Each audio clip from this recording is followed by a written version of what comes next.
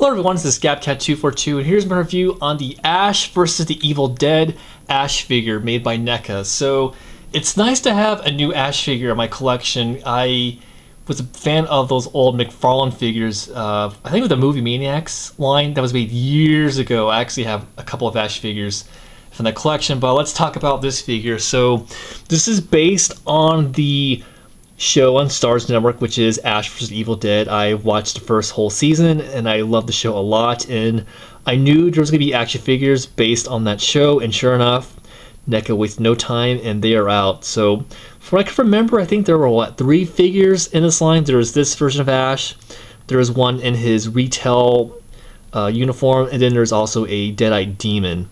So overall, I'm pretty impressed with this figure. He does have some hindrance in his articulation in some parts, but you're mostly going to be posing him with his boomstick or shotgun, his chainsaw arm, and overall I like the figure. I think the sculpt came out really nice. I mean, take a look at this head, pretty good.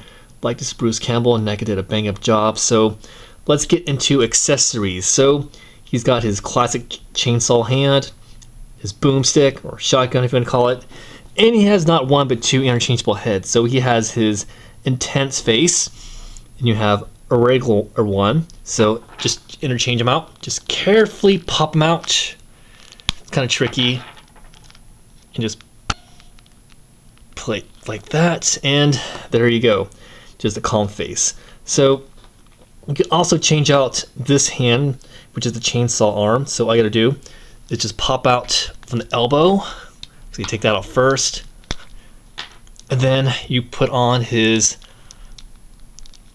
it's really tricky to get this in. Okay, so yeah, so there is his mechanical hand. I'm mostly gonna be having with the chainsaw hand because I liked it a lot. And then his shotgun, which can be removed. It's kind of tricky because the fingers, okay, so that actually can be stored in the back holster, which is nice.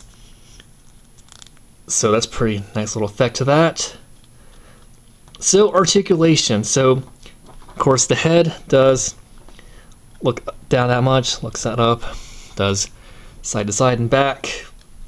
There is a ball joint in the shoulders, but it's a little bit hindered. And yeah, so take a look at that. So it's hindered a little bit. It does move forward slightly. I don't want to put too much stress into it. There is a ball joint in the elbows, single joints in the arms. There is wrist articulation, no hinge.